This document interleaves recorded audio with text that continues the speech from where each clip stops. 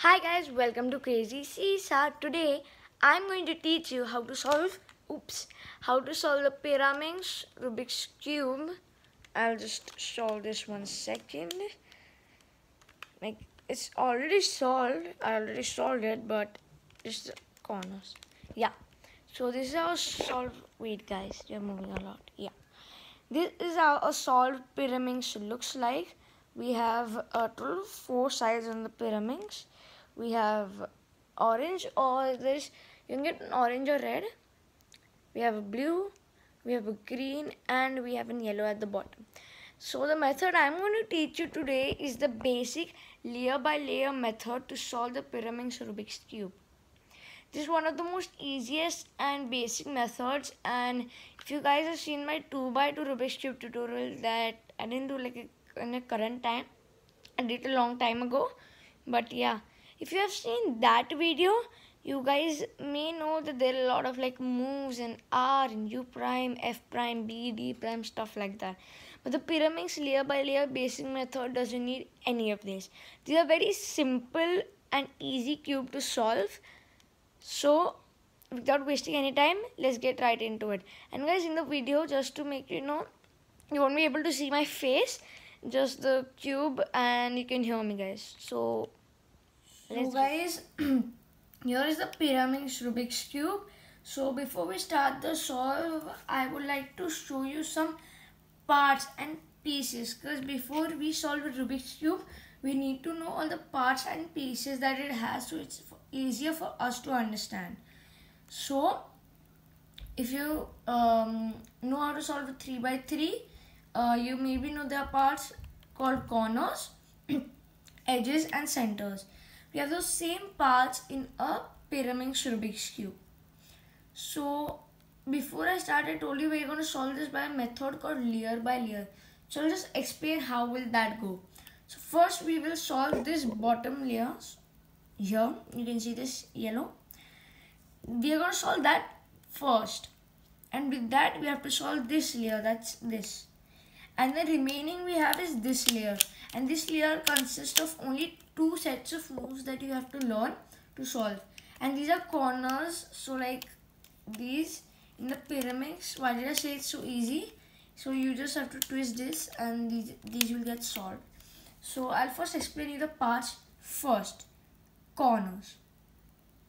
These are corners, and corners, how do you figure out which piece is which? So if you want to find a corner is always with 3 types of colors. So here is a corner green, blue, yellow. We have a corner orange, green, blue. We have 4 corners total on this piraminx, 3 on the bottom and 1 on the top. Then we have center pieces that don't move from their place. So I'll tell you how you'll figure out where is a center piece in a piraminx Rubik's Cube. So here you see, here we have the corner and the piece in front of the corner. So this, that are connecting the corner to the main core of the cube. That's this. They're connecting the corner to the main core of the cube. These are the centers, and how much ever you turn it, these won't move from their place, how much ever you turn it. So these are centers, and we have one more type of piece that are edges.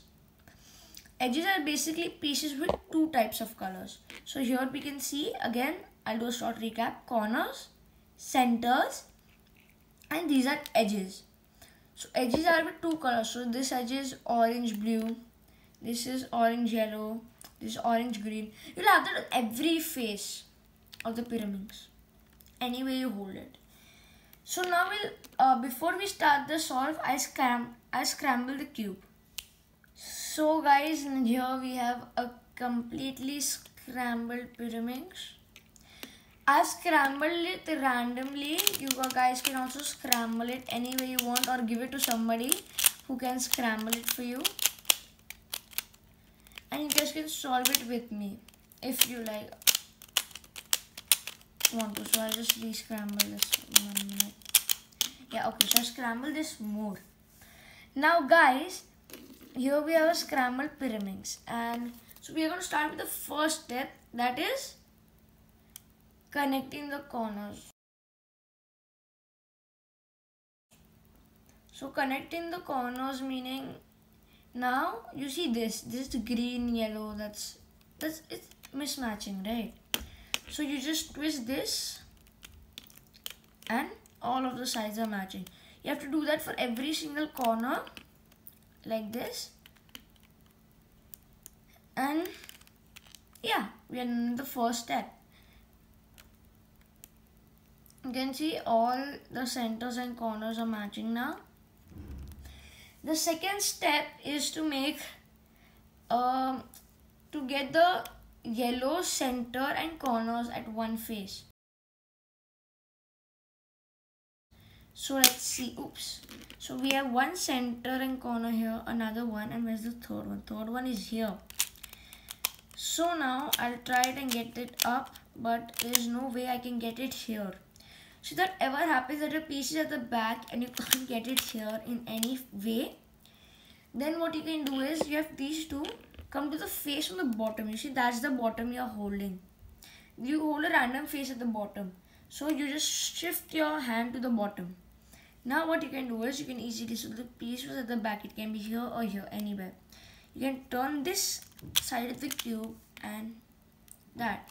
And then these two pieces can easily come here. Good. So now this looks like a peace sign without a circle, peace sign in a triangle. So for now, forget these edges, just focus on the corners. So like we are done with this step. And one more case you can get is that was the case, or basically it will be somewhere like there or somehow. So basically if your piece, and there's one more way to solve this, is that if your piece is here and it's at the bottom, you get it at the top and you don't want to shift it all over your cube handling. So what you can do is just twist this piece. Let's twist this piece. Take this on the top. Do this, and then just do that. But that's a way more that's like kind of complicated. So just go with the method I told you. That's the easiest way to make this peace sign. So guys, the next step is after we make the peace sign out of yellow. I prefer to start with yellow because it's the easiest color, but it's your choice to start with any color. I'll suggest that you start with yellow. Do not create such confusion. So now our second step will be to make the centers. That's align the edges. Because we need to complete the first layer, so the base will be completely yellow and this will be matching to the corresponding colors.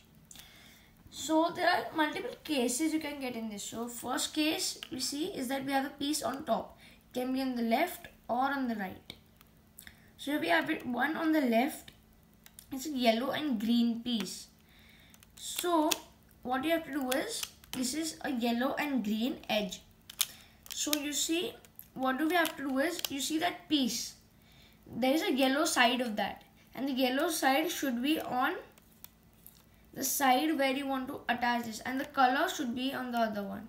So just vanish the side for now. So you have this color here and this matches here, but you don't want the color here or else this will get inserted here. You want the yellow here. Just forget this for a minute.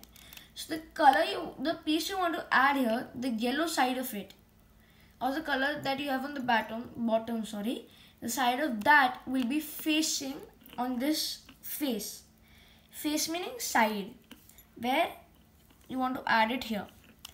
So after you've done that, you see there is space here. So you just have to memorize a set of moves, that is right, up, left, down.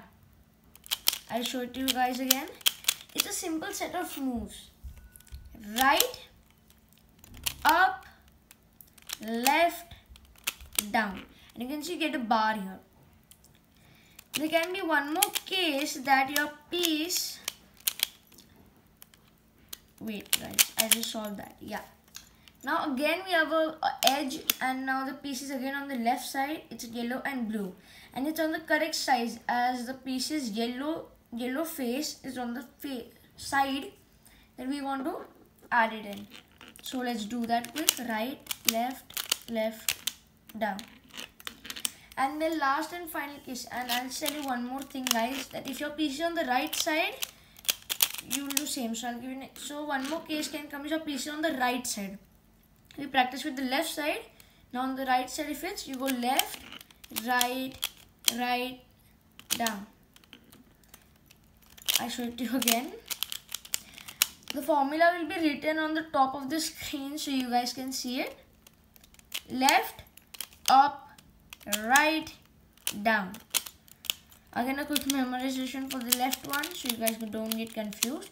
So the left one is right, left side up, left, down. Okay. So now the last and final case you can get is this. Your edge is in the correct spot it needs to be, or it can be in a wrong spot also. Mine is in the correct spot. If it's in the wrong spot, you can just take it out and rearrange it. But mine is in the correct spot. So if it's there, but it's flipped. Okay, your piece is here, but the yellow should be on the bottom where it's on the top. So to complete that case, you go. You can do it with any side, whichever you're comfortable with. The set of moves are just all. You can do with the left side or with the right side, any way you're comfortable with. So, but just remember, if you do with the right side, you'll have to apply the left side formula to add this in on the set of moves. And 1 second.